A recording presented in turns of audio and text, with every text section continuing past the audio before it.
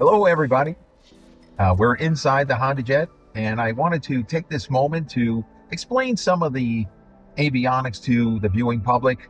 I'm here at the plane waiting for my databases to synchronize.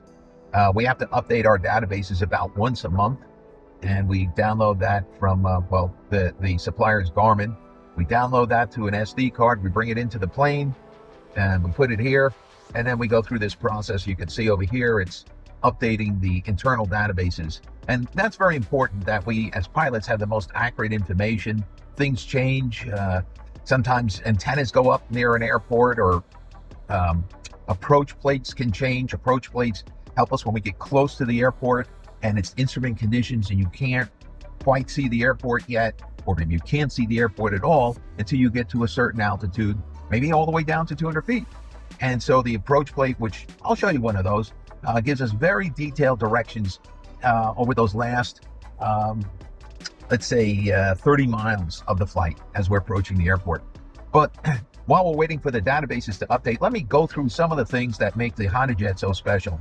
I had mentioned when we were doing a walk around about the avionics in the HondaJet. I think they're superior to everything else I see in its class. One of the nice things that, well, it's not just nice, it's very efficient and it's a great safety feature, is if you follow along here, we have a checklist built right into the plane. And I can use my thumb on this thumb wheel, and I can, number one, I can go through and check things off as you're seeing them being checked off. I just press on this. I can change what checklist I'm looking at. So right now we're just static. The plane's not started. We have a ground power unit powering the plane, so I don't have to use the plane's battery. So yeah, I'm free to do whatever I want. We're just sitting here in the plane, and I'm explaining it to you. So here, starting engines, I would go through, number one thing, passenger briefing, red pedals, and what have you. I can go through this checklist very efficiently, and this is superb. I've seen many other YouTubers, many other planes, and certainly my planes before this, we had paper checklists. And I guess that certainly better than nothing, but I can't say how great this is to have. It is right there at literally at my fingertip on this thumb wheel, and it's absolutely terrific. And if I want that to go away and look at something else, all I got to do is hold down on this thumb wheel, and then I can use that space to do something else. So I can go over here. If you follow my hand, I move this little knob. It's kind of like a joystick, and I can throw different things up there, or I can zoom out that map. So here we are on Long Island, and I could zoom out that map. I could throw traffic there, tell traffic to operate, so you'll see actual planes that are around me. Now I'm sitting on the ground, but I can see all the planes that are around me, which is unbelievably fantastic to have. This is a fantastic safety feature. So I can see all the planes around me for up to 40 miles. I can zoom this out to the 40-mile ring, and plus or minus 2,600 feet, and that's a filter. We can turn that filter off and see if we're up high all the way to the ground, or if we're down low all the way above us. But usually we keep that filter on, and that's the normal. But so I can see all the planes around me. And just to explain this to you, and this was developed because the Navy had a request where they unfortunately had so many collisions that they went out to the industry and they said, hey, we need something to prevent collisions. So this is mandated in all passenger planes carrying 30 or more people, but it's also available to those that can build it into their plane. You don't have to have 30 or more people. This is a terrific safety system. So I could see that this plane is probably landing. He's only 400 feet above me. That means I'm sitting here on the ground. He's landing. He's approaching the runway. This plane is 1,400 feet above me, and he's about 5 miles away. This one is coming in probably for a landing. He's 1,200 feet. He's probably in the pattern. So I can put up there whatever I want. I could display weather. We could turn on the radar. I'm not going to do that while we're sitting here on the ground, because that puts out very strong microwave energy, and you don't want to send that towards anybody who's working the line. So, but we can turn that on in the air. And I think I mentioned that before when I was talking outside the plane about the radome, which is up in the pointy nose of the plane. So this is what we call tactical radar, or what I call tactical radar.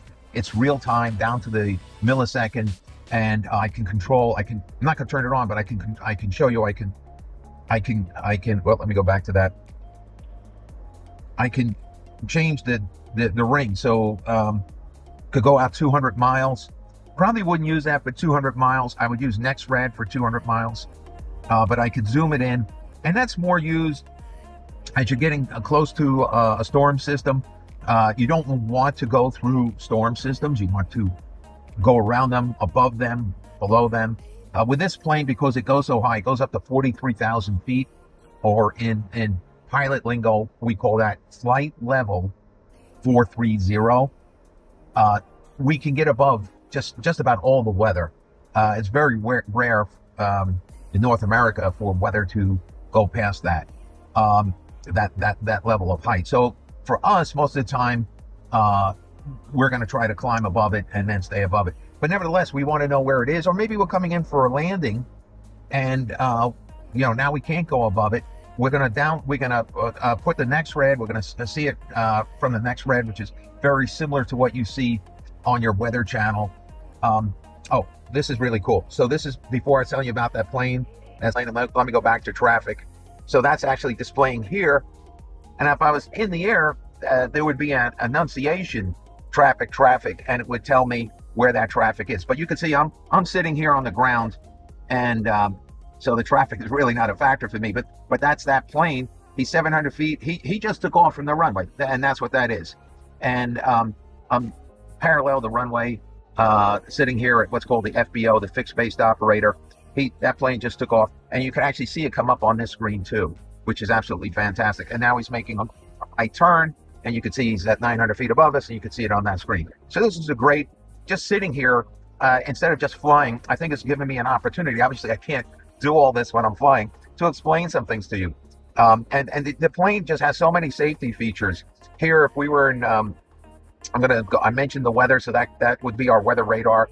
We can also pull down NextRad. I can actually pull that down. Now, I don't think there's any weather really around us, so can't really demonstrate thunderstorms when there's no thunderstorms around us. So, but if there were, it would display here. Or I could go back to the onboard radar. TAWS is the terrain. It's the terrain awareness system. So if we're flying, coming in for a landing, and there's high, tall buildings, there's radio towers, or maybe we're in mountainous terrain, it's going to display all that. So each one of these symbols means, if it's red, it means it's below, I'm within 1,000 feet of it. Now I'm on the ground, so obviously not a factor. These things are above me because I'm, on the ground. So that's extremely helpful as far as knowing terrain around you, antennas and things like that. So we can see that. I can put my flight plan there, and I don't have one plugged in. But I could bring up a flight. I'll just put in a quick flight plan. So I'll just, like, tomorrow we're going to go to Hyannis. So let's see, where's my H? This is not a QWERTY keyboard, by the way. So sometimes you got to say, where is that letter? And I rest my finger. I don't know if you notice that I'm resting one finger here, and then this finger's going around. I'm actually a very good touch typist, but you're not going to touch type on this. So I just put in a simple flight plan, and I can put in, let's say, a few waypoints on the way. BDR is Bridgeport. And so you see it popping up here. It's down here. I can throw that on I could go back to the moving map, and you will see that. So there's all the traffic. This is the big city. We're not far from New York City. We're out Long Island. It is suburbia, but you have a lot of planes here. You have a lot of population, and that's all the planes. So learning to fly here is kind of like growing up in New York City. You become very worldly very quick. If you can fly here, you can fly basically anywhere in the world. So I just threw in this little route, and Farmingdale, and I threw in Bridgeport as a waypoint, and then I can actually scroll this for you, and this is better on the big screen. I could throw this over to my big screen. I could see planes around me, airspace, airports. I mean, unbelievable system. So this is Cape Cod. Down, if you look, follow my hand down here, is this touchpad. Now look at the cursor up here. I know I got your eyes going left and right, but my finger's actually controlling that cursor. So this is very much like an iPad, and I can actually pinch and zoom. Oh, so cool. And I could go to, that's Teterboro. I could say info. What's the info on Teterboro? Oh, here are the frequencies. Here's the current weather. I can download that at Teterboro. I can, just like that, I can pull up the winds at 250 degrees at 8 knots. Visibility is 10 miles, clear, basically a beautiful day. And so the functionality of this is just absolutely terrific compared to what we all had to learn to fly. I mean, when I started to learn to fly, it was paper charts and, believe it or not, a slide rule. Then we got sophisticated with a digital calculator that replaced the slide rule, and no autopilot. And you had that on a knee board here, and you had a hand fly, no autopilot, and navigate, and it was radio navigation, no GPS, no moving map, none of that stuff. So this is a tremendous improvement. So I can see the airport diagram. Now let me show you something else. So we're working on this screen. I started off by talking about the checklist. I'm going to push that button. Well, actually, move this over to this screen. By pushing this, I'm now taking control of this screen, and I'm going to put the map up there, and I'm going to make it go full screen. Now it's going to take both panels. This is called the Garmin 3000 system, but there's variations of it. And as far as I have studied and seen, and trust me, I'm very diligent about these type of things, the HondaJet has the best variation of it. There's no other company that I know that has the built-in checklist at this level jet in the Garmin 3000. We have 3 different 15-inch screens. Down here is what's called the CDUs. These are like iPads. These are touch sensitive. They're absolutely fantastic, and they let us control everything that's displayed up here and request what information we need, put information up on the screens. I can take the screen and I can split it. So the co-pilot, or if I don't have a co-pilot with me, I could take control and put something else up here. I can say on that screen, put up a chart. And so here we are in the airport. This is just the airport chart. Now, if I want that screen to take over this screen, I push this button full, and there we are. But now I'm controlling it with this, what's called the CDU. By the way, everything in the military and everything in aviation, you got to have an acronym. Just the way they are. So this is the CDU, and now I just pushed on this, and I can zoom this in and out, so you can see where the plane is.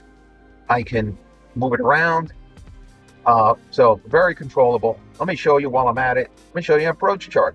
So let's say we were coming in for a landing here at Farmingdale, and my home airport, and we were going to use what's called the instrument landing system, ILS. Again, there we go with the acronyms. You gotta love it. So that is what's called the approach plate, and let's assume that it's not a beautiful day like it is today, that it's a miserable day. It's snowing, sleeting, and the weather's down to 200 feet. I can get in to this airport, no problem.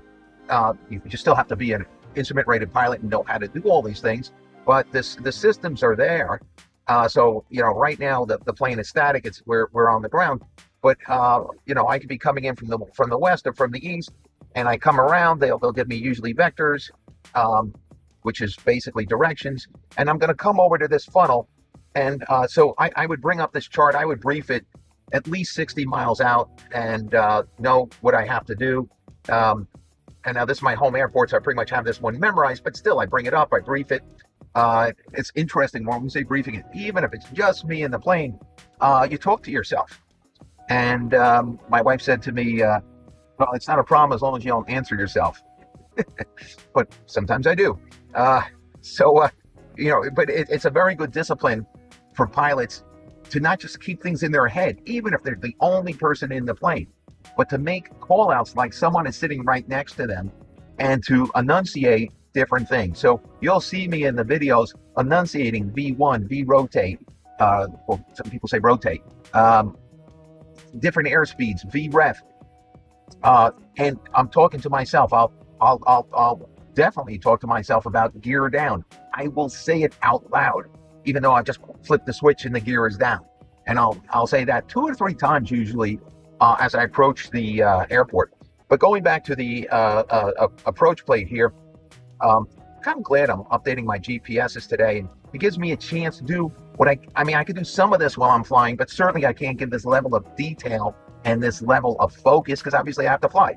But now I can kind of give you a class, or give you a class if you're so interested. And frankly, I don't know. I think this is interesting. So I'm using my finger to scroll it. You could also use this little joystick. I could zoom it in and out. Down here, well, let me start up here. So here's the map view. And this is the kind of the horizontal, not kind of, it is the horizontal directions. Go left, go right to get on course. And you want to come down this funnel, or I kind of think of it as like a chute. You're kind of coming down the chute. But there's a vertical component. So there's a left and right component, and you have to get into that chute and come down the line. But there's the vertical component. You can't be too high or too low, right? Don't want to be too low. But you're coming in at an angle, 3-degree glide slope in towards the runway. And so there's a vertical component. And where do we see that? We see that here. So and pilot lingo, it's saying that they're going to vector me around, and I'm going to be no higher than 6,000 feet, no lower than 1,600 feet should I be to intercept this. And as I get into this chute horizontally and start coming down, this 1,400 feet, this is what's called glide slope intercept. And there'll be something that comes up here that says GS, which is the glide slope. And once you've intercepted that, you're coming down vertically. And so you think of it as a funnel, both left and right, top and bottom. You're just coming down in a nice funnel and following that in. And I can go down to 277 feet. Now you said, Don, you said 200 feet. Well, the airport at this point is 77 feet high. So this will get me 200 feet AGL, above the ground. That's the above ground altitude. And really, rare is the day. I mean, there are days that actually go below that, and then you can't land at this airport if the weather's below that. You have to go to a different airport. You would do a missed approach if you're trying to come in here, and you go to an alternate. But you should know this as a pilot coming in. You're getting lots of weather information. You know what the ceiling is supposed to be. So sometimes you might know that an airport's gone down below minimums, and you don't even head that way. You maybe go to your alternate right away. So this is what's called the approach plate. We have all kinds of maps in here. Let me just go back and I'll throw up a map, right? And I can display different things on that map. So let's go high IFR. I know it's a lot of information. I remember those days as a student. It's a lot. So this is, I'm not going to begin to explain this, but us pilots geek out on it. We understand what all those lines and squigglies mean. They mean something to us. They're directions. We have different instrument flight routes. Go back to this view. I could go back and I can totally control what information is being displayed. So these circles represent airspace. And you have to, there's different levels of airspace, and most of them require permission so you're talking to air traffic control. This is a controlled field, so there's a tower here. So I need permission to taxi, I need permission to take off, and I certainly need permission to land. And of course, they're not going to deny you those permissions, but there's a protocol, there's a procedure. And so this is showing me the different airspace. Let me zoom that in a little bit. It's also showing me things that are higher than me. It's showing me planes that are around me. I can throw up different routes on there if I so wanted. Go back to here and map settings, and I could go to aviation, and I could say put the high altitude routes. That's similar to the map you saw before, perhaps a little less cluttered. And yeah, there's a lot of information to absorb, to take in. It's funny, I was talking to somebody and they said, well, could you learn about my real estate requirements for my type of business? I said, if I could learn to fly a jet, I think I can. And there's a lot to learn to become a jet pilot. There's a lot to learn to become an instrument rated pilot. And there's a lot to learn to just become a private pilot. But it's a very cerebral thing. It's very rewarding because I compare it to maybe playing a musical instrument, and you practice, you finally get good enough, and then you get better and better and better. So yeah, it's a lot to learn. It is complex, and that's the kind of the joy of it. It is very stimulating. Think of it as a chess game in a way, and of course you have to have very good dexterity to be able to nicely take off, nicely land that plane. Something that all us pilots get judged on. We get judged on. Think about the last time you went commercial, what did you judge the pilot on? You judged them, or pilots, you judged them on the landing. Let's be honest. Of course, there's a lot more than the landing's just like the last minute or two, but there's a lot to it. But so that's the different things that we can turn on and off. We can turn on different things with land data. I can turn on an inset window. I can have my vertical navigation. This is terrain now. Of course, we're not in the air, so you don't see the plane. When we do the flight, you'll see the plane in the air. And if I want to stay at the same altitude, or if I want to go up, or I want to go down, there'll be a line there. So I could show the vertical navigation. There's a lot. Yeah, really cool stuff. So now I've done the split screen again. Here on this one, I have my flight plan that we just made up, and I put it in, and I could go back to that one, and I could say, make that full screen. So now on this bottom portion, I have more information, right? And you notice there's the checklist that's over here. So typically what I'll do on this screen is I usually put my traffic on that screen, right? But you could, each pilot has their own SOP. That's my SOP. I like my traffic on that screen. And I usually have when I'm coming into the airport, my approach plate here, or sometimes here. Weather is usually here, though. Sometimes I could throw it there. And what's great is you have choices. Now, over here in this stack of information, we have all our engine instruments. Right now, the engines are shut off, so we're at 0% power. But N1 is the percentage of power. ITT, very interestingly, is the internal temperature of the engines in Celsius. So these engines run pretty cool. They run at about 560 degrees Celsius when they're in normal cruise, but they can go up to 860 on startup and then come down. Most engines run hotter than that. Hotter than that for cruise. But these engines run relatively cool. And I'm talking in degrees Celsius, not Fahrenheit. The numbers would be much higher in Fahrenheit.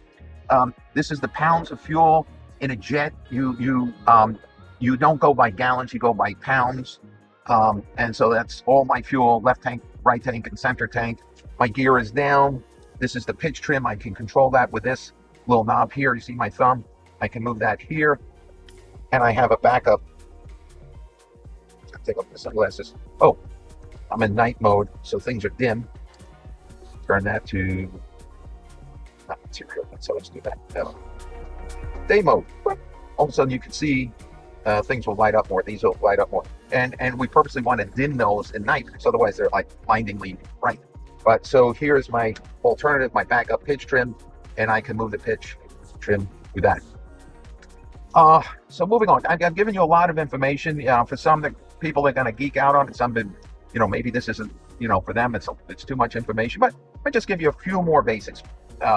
Over here on the right side, and this is these instrument clusters are standardized. So on the right side is the altitude. Now the reason it's saying 520 feet is the barometric pressure, which I haven't said, isn't 3018. It's much lower today. That changes day by day, hour by hour. But the barometric pressure would be 29.71 inches of mercury. Now, there's a metric version of that. So if you're flying in Europe, you're going to be using the metric system. Don't ask me why we're not using the metric system here in the United States on a lot of things, or everything, but we're not. So this is inches of mercury. And you're familiar with that by just looking at any weather forecast, looking at your iPhone or your iPad, you can see what the barometric pressure is. And typically when the pressure drops, so today's kind of an anomaly, it's a beautiful day and the pressure is kind of low, but typically when the pressure drops, it invites bad weather. And when the pressure is high, it pushes out the bad weather. Simply. On the left is our airspeed. And this, we're not actually doing any speed. This is a bug of 95 knots. That's the initial speed. And you see it says no wind data because we're static, we're on the ground. We have different clocks here. We have temperature. We have, this area here is called, is where we have our CAS messages, a crew alerting system. So messages are, in CCIM are informational, left engine shut down, right engine shut down, external power door open. That's because I have external power unit hooked in, and that's displayed here too. I'm going to restart the Avionics. And by the way, electronics that are in a plane are called Avionics. Another one of those little things that you could win some kind of contest on, I guess. While the avionics are restarting, up here is where we control our autopilot. As planes go, the HondaJet did such a great job of minimizing the buttons. This might look complicated to you, but I say look back on some of the photos of some of the older planes, and this is the bee's knees. This is really very very manageable. And so you see that as we're starting up, data link, radio fail. These are things that the computer's going through different tests. Those things will probably disappear. So as the plane, the electronics get going, and just like much more reliable than your computer. I was gonna say, just like your computer, when you start up, it goes through different things are loading, different things are getting tested, and saying here, standby flight charts is being processed. You know, that's bad English. Flight charts is plural, and it says is being processed. It should be standby flight charts are being processed. Well, my English teachers of old would be proud. So Garmin's coming up. Nice little picture of the HondaJet. All my systems are then all my navigation's up to date. By the way, before I press the button on this screen, you might note now this changed. That's what's so cool about it. It's kind of like a Tesla. Tesla's got a big 15-inch screen. Maybe longer. I don't know. It's big. I have one, and they could put what they want on that. So here, these are screens. So while this screen is not really being used yet because I haven't pushed this button, look, it's giving me my fuel. All the information that was over here is now over here, and that is because this is right now in redundancy mode. If this screen were to go out in flight, all the information would come over here, and we'd keep on flying, and obviously fly it to the nearest airport and have somebody come and fix it. But there's total redundancy. You know, different screens could theoretically go out. They have it, but they could, and you keep on flying, and then you got backup on top of backup on top of backup, which is great. And now that I pushed that button, you notice that went away, and it's back to the checklist. By the way, I have my emergency checklist up here. I can scroll up and go past normal and say, oh, if there was an emergency, what, you know, and then I can go to different things and, you know, see what my emergency procedures are. Now, I made the comment before. I'm going to reiterate that I do have what's called a QRH. All pilots and all planes are mandated to have this quick reference handbook, and it has all the emergencies. Every plane that you fly on, be it a Boeing, Airbus, you name it, little Cessna, here in the States and the same in Europe, they're mandated to have these emergency checklists. And so that's the paper version, but I love to have the digital version. I make the comparison. No, that's pretty fast. It's all labeled super well. You go to a certain number and you can get to that page very quick. I like to have it up electronically too. So that's another big plus. And the other planes don't have it. Not up here. They have the paper checklist. So I do like that. I think I'm rounding the bend. I'm going to taper it off. This has been hopefully informative to you. The sun is kind of blasting in on the right side for me. But it's given me the opportunity when I'm not flying to explain a lot of things. And if you follow our videos, then they'll definitely make more sense. You'll know on the right side is my altitude, on the left side is my airspeed. Here is my compass. This is where the navigation will be. Magenta is GPS. Green lines are radio. And we'll get into some of that on some of the flights. So listen, thank you for taking the time. I tried to talk at the speed of a New York air traffic controller, so you can absorb a lot of information quickly. And we really do appreciate you coming to the channel and learning about our plane, learning about the HondaJet. And, you know, if someone has a commercial real estate need, well, give us a call. That's what we do. Thank you and have a great day.